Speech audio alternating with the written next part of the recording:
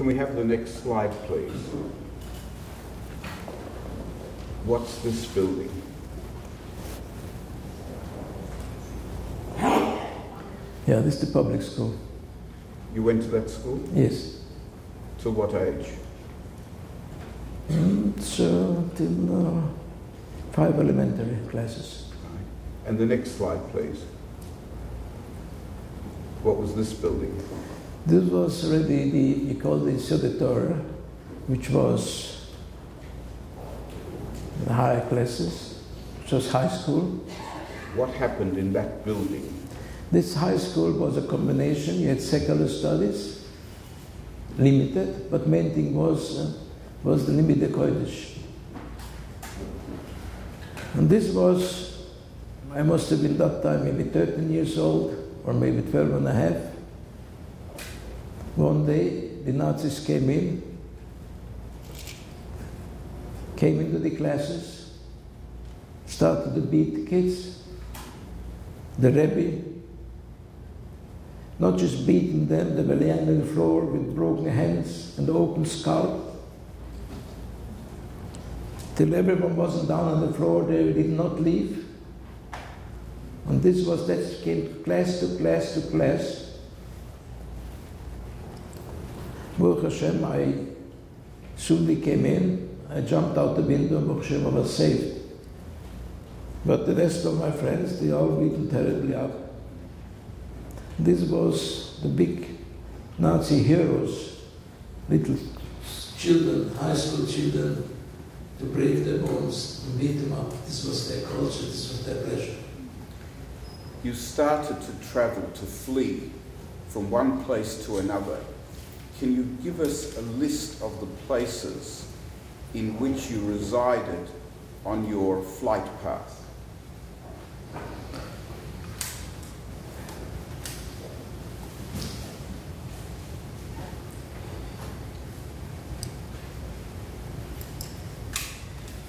When the decree came out that they'd taken all the Jews, taking everyone to Poland, it's called that time labor. But we knew that time that in Poland there was such a thing as Treblinka and Majdanek.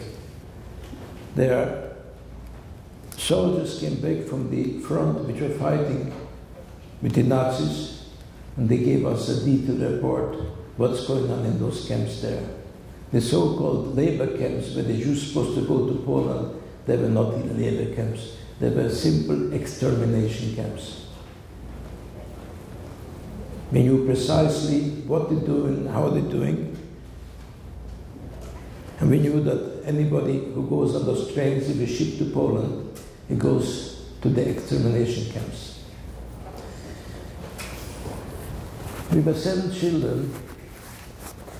And my parents said, if the will of Hashem is that they have to die of Kiddush Hashem, so it be.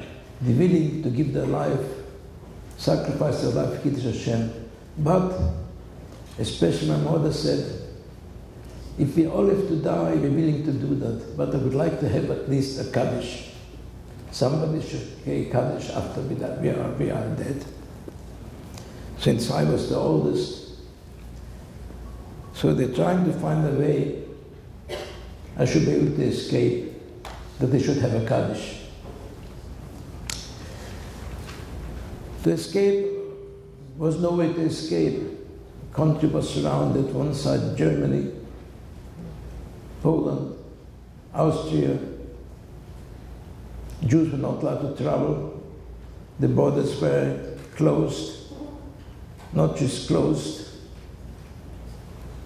They were guarded. Electric wires. The escape was almost impossible. There were certain people, they were living at the border. Apparently their business used to be smuggled across the border.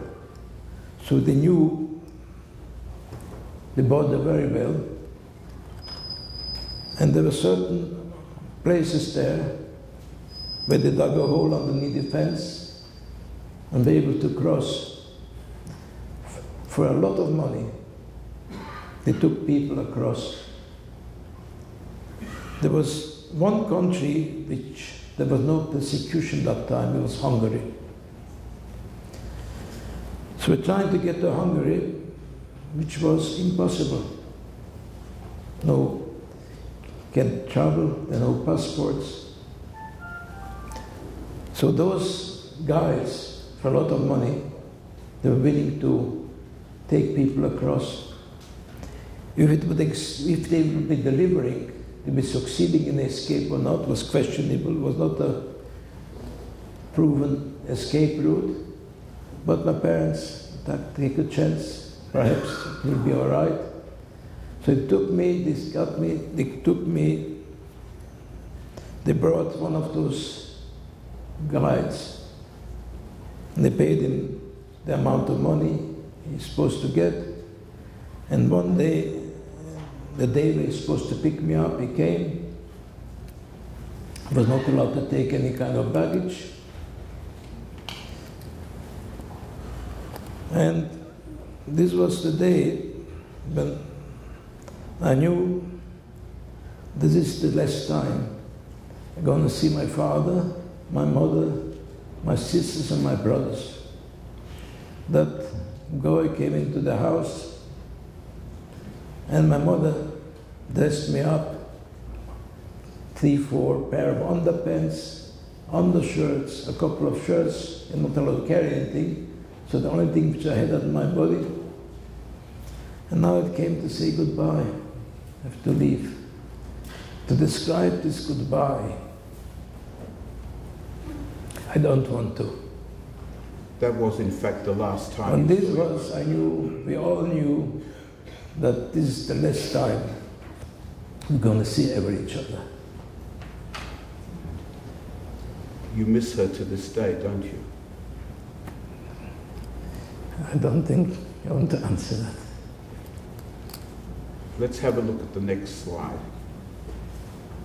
This is what you were fleeing, and you did in fact flee. This is a photo in your book, published for the first time, I believe, which demonstrates the sort of barbarity from which you were fleeing. And Hungary was a natural place because the Holocaust had not yet arrived in Hungary. Now, one of the places in which you rested for a while was Pupa. Yeah. And you formed an association with the Pupa Rufsakroner. He took you into that yeshiva, his yeshiva, in Pupa. And that was an act of Mesiras Nefesh on his part, wasn't it? I said before that we tried to escape to Hungary, and this was a country which had no persecution of Jews. To tell you how I got there, I think I can write a whole book as big as the youngest partisan, and it still wouldn't be finished. The way we got to the border, at the border, and so on. Anyway, I did arrive safely into Hungary.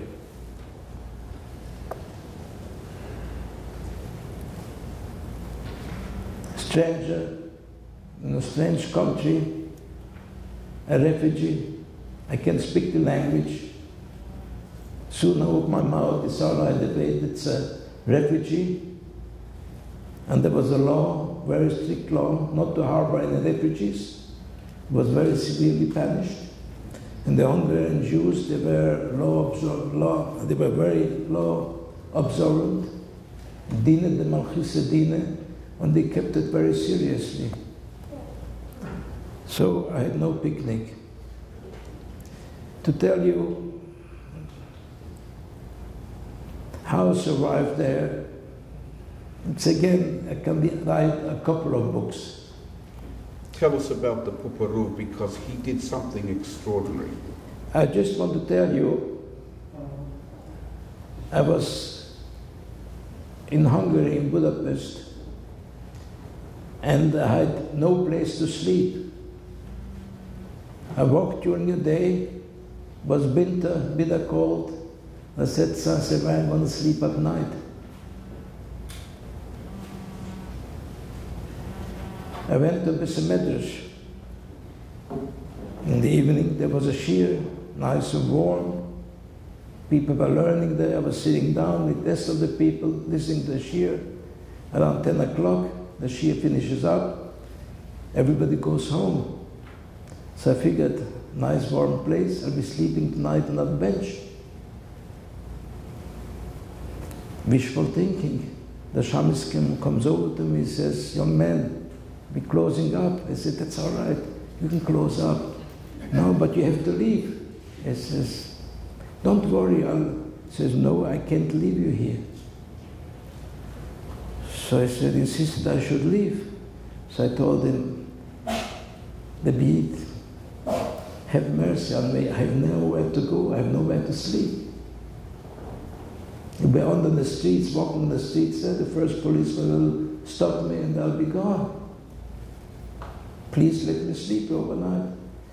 So he tells me, I feel so very sorry for you. I would like you to sleep here. But in case they find out I let you sleep here, I lose my job. I have a wife and 5 children. I can't afford it. Anyway, what he did is, I tell you what, I'll bring you up under the roof and I'll let you spend the night over there. But I'm going to be here 4 o'clock in the morning to get you down because I don't want anybody should find out I let you spend the night up in the roof. I'll just give an example, just to find a night to sleep, what I went through. Baruch Hashem, I came to the Popa Yeshiva. The Popa Yeshiva was that time the biggest, only yeshiva which was functioning. And to get into the yeshiva was not easy because the capacity was 200 people. That we were allowed to have. And they had 350 bochrim there, which is against the law. So in order to come to the yeshiva, first of all, you have to be excellent bocher, you have to go bechinas. And once we accepted and they come to the yeshiva, you had to wait, there was a vacancy. Someone had to leave before they can take a new one in. So it was almost impossible to get in there. I came to Popa. I came to the Popa Rofel Bachor Yosef. His yahrzeit is going to be Metz Hashem this coming Shabbos. Zechisa Yugan Aleni. I came in and said, I am a refugee from Pressburg. So he said, wonderful, you're going to stay with me. You'll be with us. We'll take care of you. And Baruch Hashem, I was there 5 Zmanim. He's my Rebbe Mivek. Whatever I knew, I learned from him. So he's Yugan Aleni. You were a stranger, you were a refugee, you had no papers. If they would have caught me in the yeshiva, I would have endangered the entire yeshiva. 350 books. Yeah. Hat sich angestellt. Yes, definitely. There would be terrible consequences if they would caught me there. And you learned Torah in his yeshiva 5 months. Baruch Hashem, yeah. How could you learn under those circumstances? How could you concentrate? Baruch Hashem, you had beginners, you had to worry about making the beginners. It concentrates the mind. Yeah. Let's have a look at the next slide, please. That's you as a bucher in the Popa Yeshiva. Yes. You haven't changed at all. Let's have a look at the next slide, please. This is the Heilige Popa Ruf Chisa Yugan Aleini, who was Moisa Nefesh for you, literally, Kipshitoi. Can we have the next slide? Thank you. This is a map which shows something of your flight path.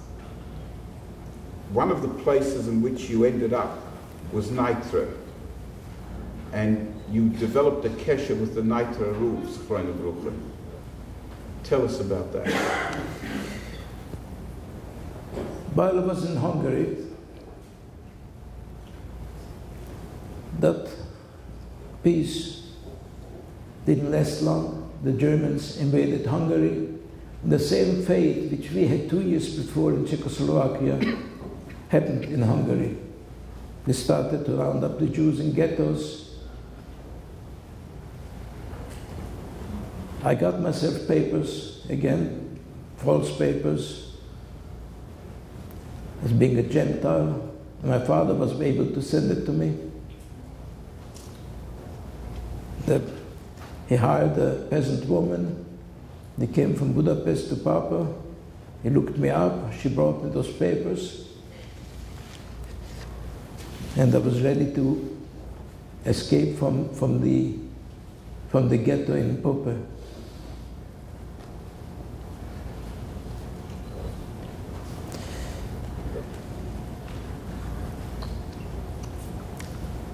It wasn't easy. I had pails. I didn't look like a peasant or a goy, so I had to get my pails cut off. I had to get a haircut like the goyim do, and I had to get dressed like the goyim. I had no money to buy myself clothes, so I had a long coat. I went to the tailor. He cut it down short, and I got some clothes from some goyim. Now it came to cut off the pace. I went to the barber and I said, listen, make my hair cut like the goyim do. I should look like a goyim. He says, oh, you want to escape? It's against the law. You're not allowed to do that. With dine, the malchis dine, it's against the law. And in Baruch Hashem, I got the haircut without his help, and I escaped Papa, and I now in Czechoslovakia, in our town, the Jewish question was solved. They killed them all. They did not search anymore for Jews. And those few Jews which were there, they were tolerated, which was a handful. One of the center was the Nitre Yeshiva. So again, I had to come from Hungary again to Czechoslovakia. It was not a joyride either. I had to again find smugglers to get you across the border. Got myself one of those smugglers. So we're supposed to meet in a border town. To get to that border town was not easy because they stopped you, they identified you every station and so on. So you had to be it was a whole idea just to get there. And Baruch Hashem, I got to that border town, and we're supposed to meet at a certain cross-section on the highway, a person with a bicycle, with a head, with a long peasant feather. This is supposed to be our guide. He's supposed to take us across back to Czechoslovakia. I arrived to that meeting place, and I see another person. Then another person came, and all of a sudden there were a number of people. And here, that time there were no cell phones or communications, but people they see gathering here, strange people, the first thing they would do is notify the first policeman or police station they can reach. So I said, this is not going to succeed. So I saw alongside the road there was a sewer pipe, storm sewer, concrete pipe. So I climbed in there. From there, from the end of the pipe, I was able to observe that meeting point where that man with the feather is supposed to come. Not for long, there were over 30 people gathered in that little intersection, out in the fields nowhere. Anyone a mile away could see those people gathering. The first thing is he'll notify the authorities, for the Nazis, the police. So I said, this is not going to work. I was waiting inside that sewer pipe. All of a sudden, the man with the bicycle arrives with the feather, and it speaks to them, and they go into the fields, disappear into the fields. I had no faith in that whole mission. I followed them, but I kept just enough distance I should not lose them. And whenever I walked, I made sure I walked next to high cornfields or next to trees, forests, in case they have somewhere to escape. And they kept on walking for a couple of hours. All of a sudden, after a couple of hours, halt. The Germans, the Nazis were there. They stopped them. I started to run right in the cornfield. And I had 2 little bags, handbags with me. And I started to run. All of a sudden, they started to shoot. And I hit the whistle. The bullets were whistling past my ear. And I kept running with all my strength. Then I threw away one bag, I should be able to run better. Then I threw away the other bag, I should run better. And I kept on running. Then it was late winter, springtime. I had a winter coat on. I took the winter coat and threw it away, I should be able to run. So I ran in the shirt. And what happened is, all of a sudden I found myself on the floor and hear noises.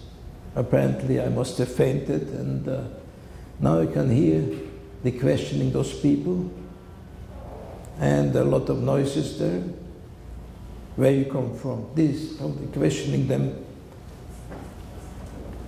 And then I also say, march. So they march them away. You can hear those 30 people plus the Nazis who apprehended them. They're marching and marching till all of a sudden there was no more. I couldn't hear them anymore. And now, perfectly quiet, middle of the night, then I said to myself, all right, you're not God, but what do I do now? I'm supposed to go across the border. Where is the border? To the right, to the left? I looked up to heaven, maybe the stars will tell me. Couldn't get no information from there either.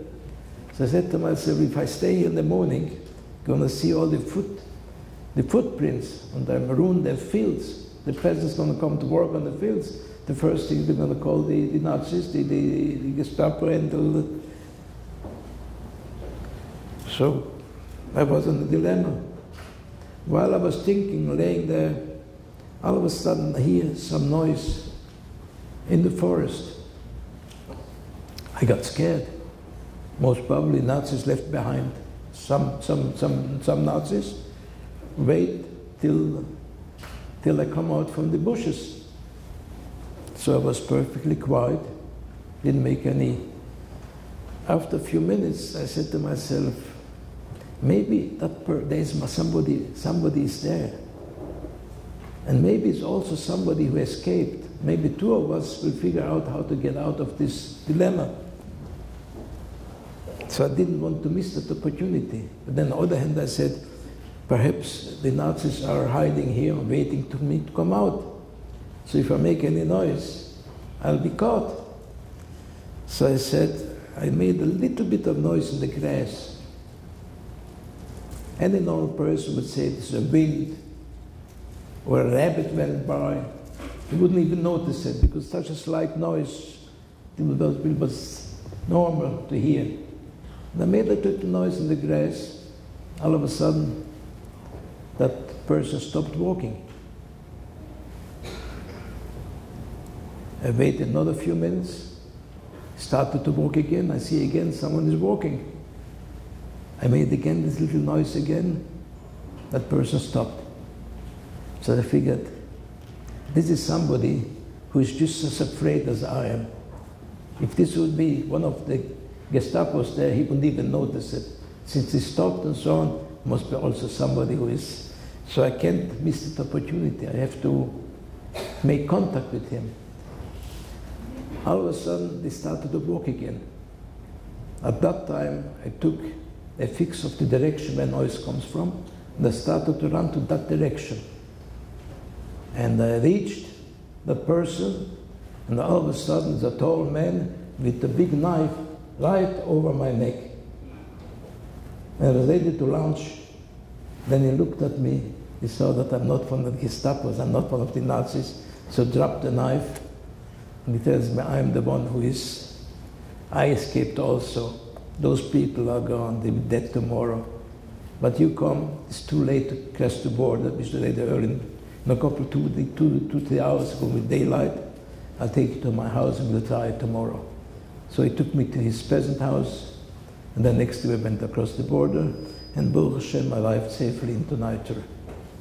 In Nitra, we had the Nitra full of Shulam. They called the Nitra compound, the yeshiva, and the surrounding buildings, with the roofs out, they called that this was a so-called tolerated area.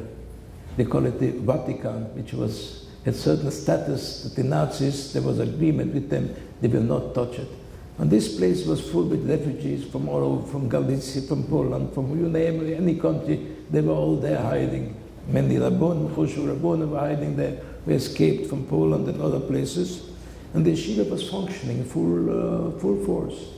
So I stayed in the yeshiva in Nitra, and Baruch Hashem. But then those few Jews who the Nazis tolerated at that time,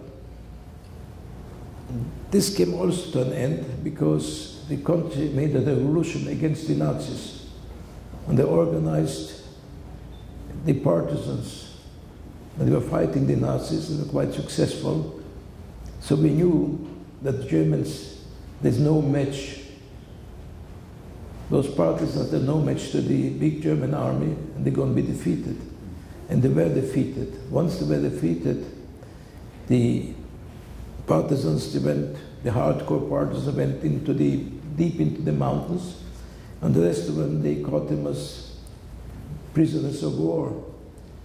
But we knew... to skip to the partisans in a moment, but I just wanted to ask for the next slide of the Nitra Ruf, please. That's the Nitra Ruf at the time that you knew him. And the next slide is of his Adam Reb Michal Ber Weissmandel's Zchrono Livracha. Reb Michal Ber taught you a very, very important lesson. Tell us about that lesson. I would like to first address the question of Nitra Ruf. We were running the Shiva in Nitra, and I was the end of this month, and I wanted to travel to Pressburg to get myself papers that I'm a goy. So I came to Pressburg, so I wanted to go to Pressburg. So the Nitra Ruf asked me, I asked permission to leave. He says, all right, but are you finished with the Großverhören? End of this month, they have the big beginners. He said, are you ready? So I said, yes. And do you know the Gemara also word by heart? Look, that I don't know. So he says, go back and learn. When you finish knowing it by heart, come back to me. So he didn't let me go. A few days later, I went again to the Rebbe and they told me I would like to leave. So he said, go ahead, but get your papers and come back in 2 days. I came to Pressburg, and by coincidence, the person who were making those Goyshe papers in order to be saved, this was a gentleman by the name of Motche Einhorn. And the Motche Einhorn happened to be the Pshloime, his uncle. He's the uncle? No. Our benefactor here. Yeah. Oh, he's a Pshloime. This is the Pshloime. That was his uncle. So I remember I came to him, he told me wait outside. After half an hour he comes over, gave me my pictures, he comes over, he gave me my new name, my new religion, and my new son. And these were the papers, and those papers, Baruch Hashem, were saved. What did Rabbi Michal Ber teach you? Yeah. The Michal Ber, this was the last couple of, I would say, maybe a month or weeks, where the few people in Pressburg were still in Pressburg. That time, everybody knew our days are counted. Each one who was there had prepared a bunker or some place to escape and so on, or had papers as a goy or some way, because we knew that days are counted. Except that time the Michal Ber Weissmandel was the son-in-law of the Nitra Ruf. He was negotiating with the top echelon of the Nazis, Himmler's deputy, And he negotiated at that time, they were willing to save the Hungarian Jews for a certain amount of money. And the negotiations went up day by day. And that time I was in Pressburg in the house of the Shlomo Stern. And the meetings, this was the center of the meeting place for Rabbi Weissmandl. And they were sitting in the committee. There was Dr. Silver from Krakow and different people who were giving him guidelines how to proceed with his negotiations. It was very, the Hungarian Jewry depended on this, and of course they would made a deal with the Hungarians. The people in Pressburg were also safe automatically. And they were negotiating, and they're supposed to deliver their demands, the money. Well, unfortunately, they made contact with Switzerland, made contact with America, and with the Jewish Congress, and with Zionist organizations, and it came on deaf ears. They promised first, never came up with the delivery, till finally they saw that they can't deliver. They stopped it one day. They just kept him there, Rabbi Weissmandl, and put him straight into the camp to send him to Auschwitz. But while we were negotiating, I was listening into one day, listening in what they had to say. All of a sudden, while I'm sitting there, and I have my papers, Roman Catholic, you know, and the Mechur Weissmandl looks at me and looks at my shirt. And all of a sudden, he gets up, he says, "What? A goy in a teleskoten?" He went ahead, ripped my shirt open, ripped the teleskoten out. Here, I tried to be a frum Catholic, you know, with a teleskoten disguised. Yeah. He was insisting very much that every person should have in his shoe a hacksaw, a metal saw, to cut open when they already in the transport, to cut open the latch and jump the train. And not only that, he trained us how to jump. And a running train which goes a certain speed, there's a way of jumping that without getting killed. So there's a certain method which he taught us how to do that. Let's skip forward to when you joined the partisans. Can we have the next 3 slides, please? We'll skip that one. This one. This was your partisan commander. Yes. Now, let me ask you a few short questions in order to bring out the key points. The partisans were roughnecks. They were hooligans. They were thugs. Is that a fair characterization? No, not really. They were more beasts than men. They're more beasts than men, yes. And you managed to get along with them. In fact, you participated in killing Nazis. Yeah, you had no choice. It was your job. What went through your mind when you were involved in those actions that resulted in Nazis being killed? When you out in the trench or in the forest and you shoot, you have only one thing in mind, you know, so to silence your enemy fire. If he gets killed or not killed there, soon there's no more fire coming back. That's what I accomplished. There's nothing to think of. But there was a rule: when you caught the Nazis, the person who caught them, he had the privilege to execute them. And I brought in 2 Nazis. Of course, I brought them in, and they kept them for a couple of days to get from them information, questioning them. Once the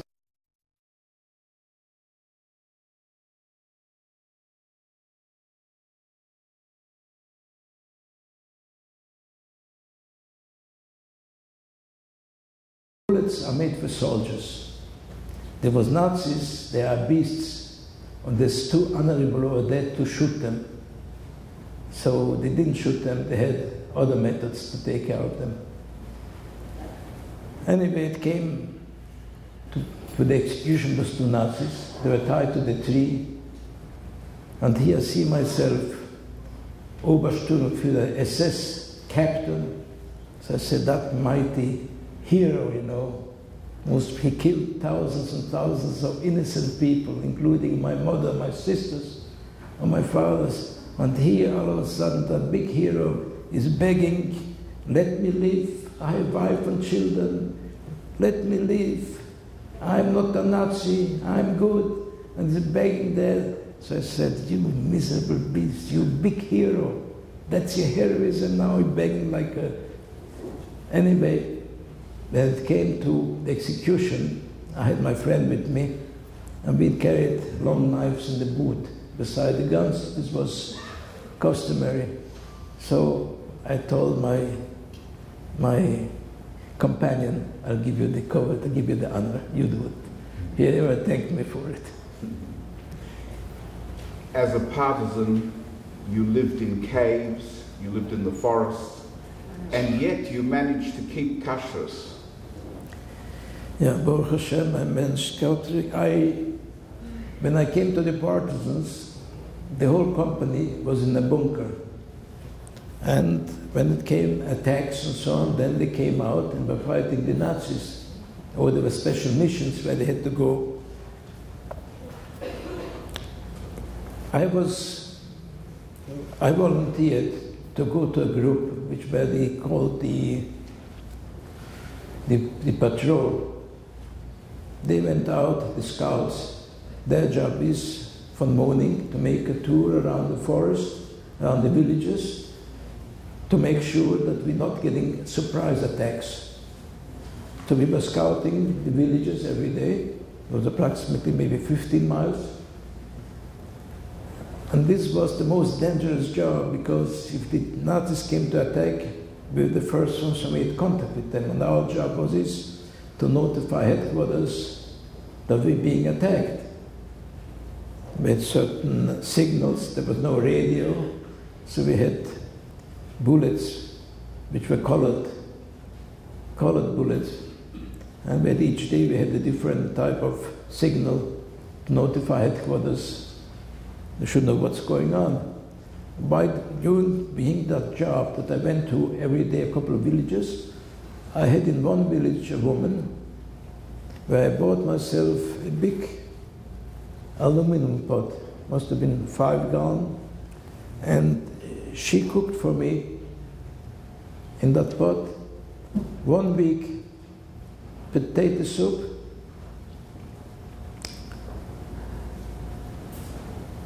and the other week bean soup.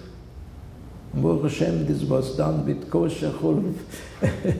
And when I came to the village, I had my bread and so on, and Baruch Hashem was able to have a much better diet than all those guys who had meat and so on, because the meat was most probably 4 or 6 weeks old and halfway rotten. Let's take the next slide, please. These are your partisan friends, yes. Let's take the next one then. Next slide, please. Patrol during the winter season. Yeah, you can see in that patrol the snow there. And as we walked every single day, the snow over the knees. In the morning, when we walked, I had boots on, so on. First the boots got full of snow, they got wet. Then the socks got wet. After another hour or so, the boots froze, became like a sheet of ice.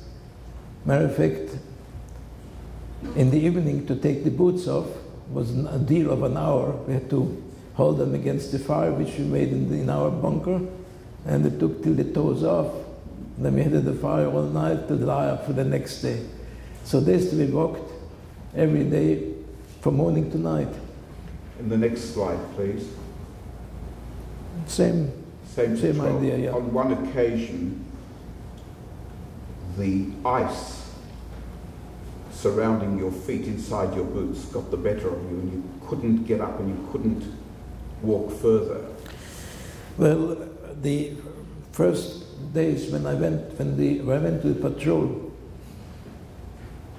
walking in the snow, it's not easy to walk in the snow till the knees. It's very tiring. And beside that, I had a machine gun on my shoulder, and each time you make a step, it gives you a bang in your hips. And kept on walking, and all of a sudden, all the koiches are gone, I can't do it anymore. So I want to stop. I said, I can't. I tell my partners, I'm sorry, I can't do it anymore. So he said, let me here and I'll walk back. I said, no, we can't leave you here, because the Germans will come to catch you, or we shoot you right here, or you come with us. You can't separate from us. So he gave me a little bit of a drink made out of alcohol, out of wood, and I don't know what the sawdust. And he gave me to drink that, and this gave me a shock. And Baruch Hashem, I continued. Had you not been able to, what would he have done? They would have shot me. They wouldn't let me down. Yeah. On the spot. One more photo of the partisans. This is an ambush for Nazi officers along the lines of some that you describe in your book. Let's fast forward to the end of the war. You were reunited with your father, and in the war you actually saved your father's life, quite literally. Can you give us a brief account of how you did that?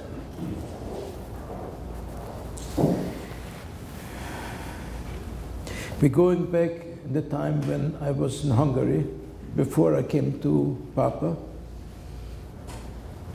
I was in Budapest, and I explained to you I had nowhere to sleep. It was my worst possible time during the whole war. My mother escaped also. My father escaped to Hungary. He had papers. He spoke the language, so he was able to function. My mother also escaped. Unfortunately, they got caught on the border, and she was put in with my two brothers and sisters. One was 4 or 5 years old, a little girl. The other they were young children. Were put in the hospital on the police guard, and hopefully they'll be able to get her out. And I knew that she's there. So I asked my father, I want to see her. They said, that's very dangerous, because if you come to see her, they'll catch you also, they'll arrest you also. You cannot see her. And the next day I asked again, and I knew my mother is in a big, big danger. They're going to send her back. And sending back means back to Majdanek or Treblinka. And I was davening in shul. After everybody left, I was saying Tillim. And I let myself go. There you have only one mother. You have 2 brothers and sisters. So I said Tillim mit Gwaltis Lahavas. And most probably emotionally I broke down. And I said, you should help her. And I let myself go, with the assumption that I'm the only one in shul, and there's nobody here.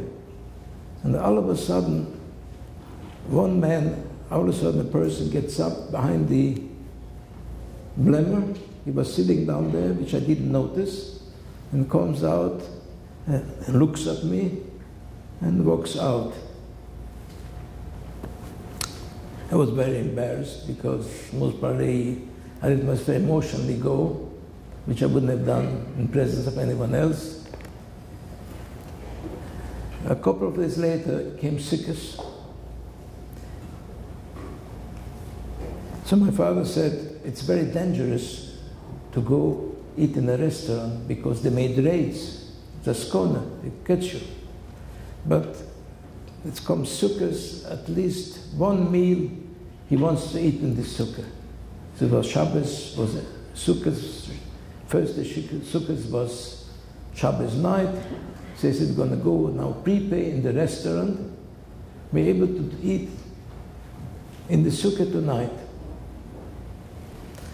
On the way down to the restaurant, it was quite a distance.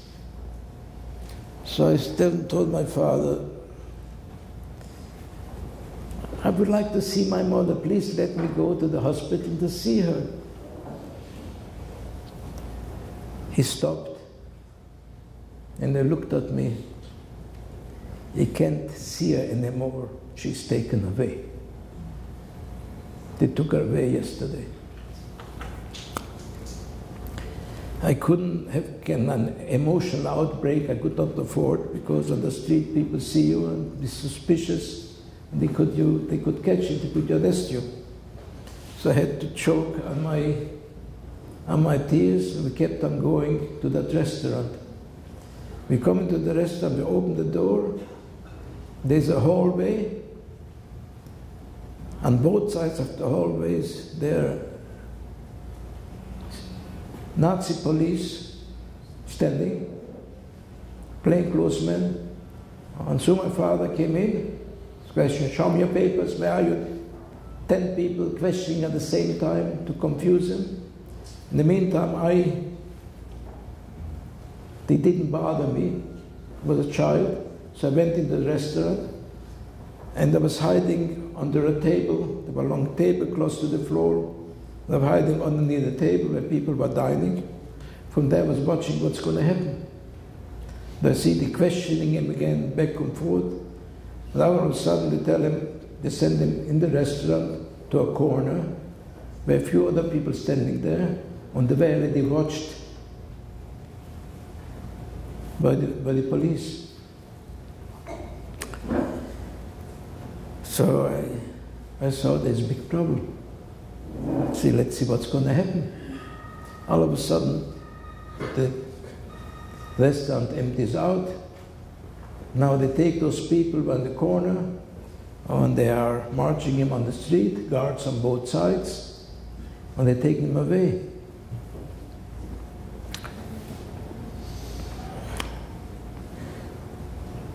I said, the first thing I have to know where they take them in order to do something. Because that time, even he had some possibility to get him freed.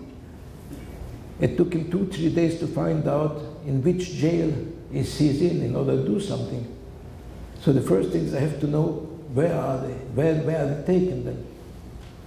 So I couldn't go after them because it was full of secret police. I would be suspicious. So I was waiting in a corner and watched where they go. When they turned, I went to that corner, was waiting again, till they made another turn. Like this, I followed them, till they brought them into the Rombach intern camp. So I was hiding behind the house door, a distance away where I can see the door from that camp, and hoping he has papers, he speaks the language, they're going to release him. Waiting there an hour, nothing happens, the door opens up. After an hour, all of a sudden the door opens up, and I say, oh, Baruch Hashem, they're letting him out, he's coming out. But instead of being him, it was one of the guards. A few minutes later, the door opens up again, so I'm hoping, oh, now they're going to let him out, it's going to be him. Unfortunately, it was another guard. And as the way went on, all of a sudden I saw there were 7 guards. They all came out. The door doesn't open anymore. So I said, since they let him out, he's there. There's no point standing here. Let's see what we can do. So I went to my father's friends, and I told them, when he's caught, he's there, in this concentration camp is. So I got the good news that this was Friday night, Friday afternoon, Shabbos morning, they're emptying out the camp, they go straight to Majdanek, non-stop. So I had a couple of hours to save myself from being killed. I ran into this friend. Each one gave me some ideas. Someone told me, go to this, there's a senator who has tremendous connections, he's a law office, go to him and see what you can do. So I went to this senator's office, the law office. There must be 20 people sitting there waiting. He opens the door, and the next person in line comes in, takes him in. So I figured, it's Friday afternoon, 2, 3 o'clock. By the time I'm going to be next, it's going to be most probably too late to do anything. So I figured, soon I saw you open the door, I jumped to the door, and I told the senator, it's an emergency, I must see you immediately. I can't wait a second. So they took me in front of all the other people. So I told them the story, they caught my father, is caught. He's in this camp, and whatever it costs, money is no object. I have to get him out. I didn't have a penny anything in my pocket that time. Anyway, he says, young man, don't be alarmed. I have excellent connections. The law is, before anyone could be moved out of here, it must be 48 hours. Monday morning, I'll go in there and I'm going to have a father released. I knew already that in the morning, nobody's going to be there. Anyway, I left with nothing, with empty-handed. I came again to my father's friends. Someone tells me there's one person who knows the head warden of that camp, of that. He has real connections. Go and speak to him. Right away, I ran over to that person, and I told him my father is caught. So he tells me, okay, I can do something for you, but I want you to know, in order to bribe the head warden, takes tremendous amount of money. And he gave me the amount. The amount today, I would say, would be like $50,000. So he says, look here, by 10 o'clock, I must have the money. We'll go down together, you're going to see my connection, and I'll get him out. But I must have that money with me. So I came, and all of a sudden, Friday afternoon, I come to shul, and I speak to people, friends. My father is caught. He's in that prison. And I told him I need that money to get him out. It was a fantastic amount of money. In the meantime, people gathered around, and there was a whole commotion in shul. All of a sudden, a man comes, that man who saw me in shul when I was davening, he comes over to me and says, you come to me and I'll give you the money. But it is Shabbos today, so we have a problem. So that time was one of the Volodine, he was a refugee also from Poland. He came here after I think he gives the shkochas, his grandchildren. He says, give me the schus and the mitzvah to count the money. I want to have that mitzvah. So he came after davening to that person's house. He opened the safe, and he said, he didn't want to touch the money, it's Shabbos. He says, this pekel, and this pekel, this totals the amount. Take it. So I took the money, I stuffed it in my shirt, under my shirt. And it was after davening. So I went over to that person, and I said, listen, I have the money, but before I give the money, how do you know you're going to produce? Maybe you'll take the money and nothing's going to happen. He says, I tell you what, go to the restaurant and get a full meal, challah, soup, flesh, and so on. We're going to go together down to the prison, and you'll see how I perform. Okay, I went. I got special dishes there to keep it warm. And we're walking down towards the prison. On the way, I meet a person I knew from my hometown, crying. What happened? My father is there. Go a little further, a few steps wider, someone else is standing there crying. They were afraid to go close to it, but in side streets they were standing there. Tried to get close as possible to the relatives. My mother is there, my brother is there. I met and happened, and I was walking with that man down, and I said, I hope I'll be able to have my father be better off than those people standing here and crying. So we came to that prison, big door. He knocks at the door, the guard opens a little window, opens the door wide. Yes, come in. There's the office there where the chief, the warden sits. Comes in, comes up there. The warden comes out. Yes, how are you? I see they have very close contact. So I said, I want to have prisoner Cohn. Right away, there must be 2,000 people were there. All of a sudden, they opened that iron thing where the prisoners are, and they shout out. So my father comes over to me, and they said, I gave him the chalas, the food. And I said, I hope I have found the connection to get you out. I gave him the money, and I went home. That night I was in bed, and I was davening all night. I wasn't sure it's going to work or not, but I was hoping Kosh should help. I said to Adonai Shalom, my mother is gone, my sisters are gone. The only thing I have left is my father. Please. Soon it came a little bit light. Must have been. So I went to the area where the prison was. A day before, blocks away, you can hear that noise, 2,000 people. Even if they only breathe, if they don't talk, makes a certain rush, certain noise. I come there, quiet, don't hear a mook. There was nobody left in that prison except the guards and my father.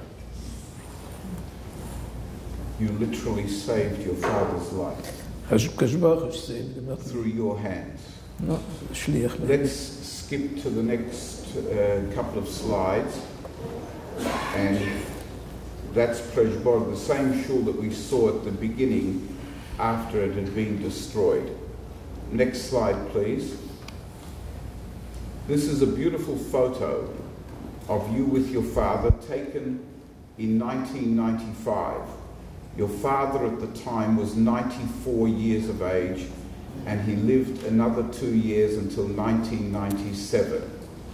That is more than 50 years after the episode which you have described, in which you were instrumental.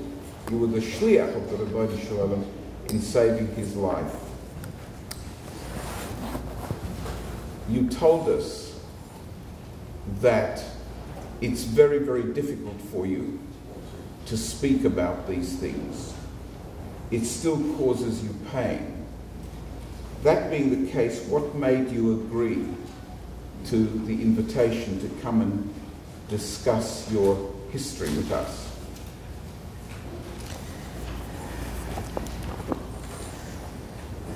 I think what you're doing is something which is very, very important. People today who didn't live that through, they think it was something which never happened. You don't need Holocaust deniers today to tell him nothing happened. You take any yeshiva bocher, and any young man is under 30 years old, he says it was something, a dream and so on, and I don't think anyone thinks that ever happened. So if you don't do something about it, this is a mitzvah, zeicher al she'osuchu amodik. You're not allowed to forget. You have to remember who you're dealing with. Esef soine le Yaakov, and We live in Borough Park. We have democracy. We have protection of the law. We are equal citizens like everyone else. We had the same thing in Pressburg also. Overnight it's all gone. Don't be so sure that this could happen in America. You have to remember, you're not safe. You're under the Yad Hashem, and every minute you need the protection from the Shalom. The level of Mesiras Nefesh that we have touched on here and there throughout this discussion is on a level that is way beyond the frame of reference of the average young, frum Jewish person growing up here in the United States. What messages do you have for them about the adherence to Yiddishkeit in difficult circumstances? I have one message which I want to relay, and I think it's very important. We have betochen gesprochen, we have to bait every minute.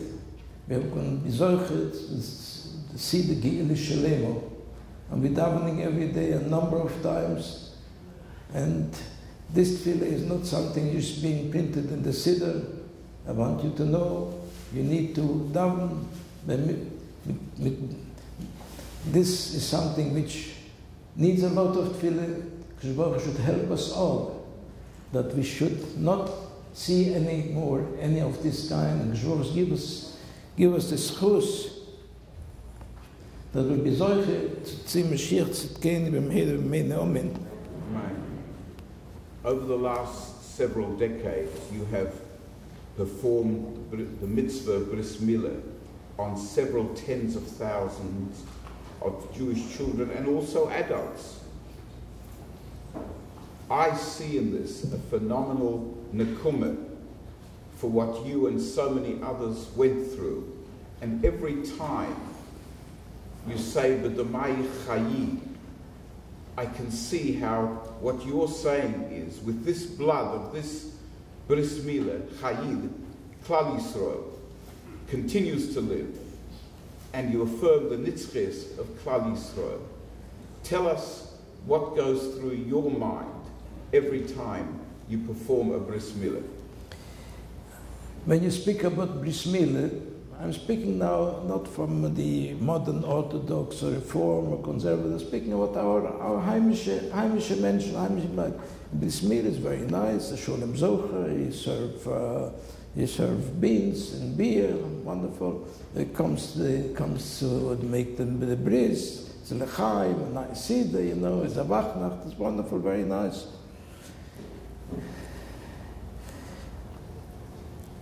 To really understand what this milah is, most people have no concept of it. We have Taryag mitzvahs.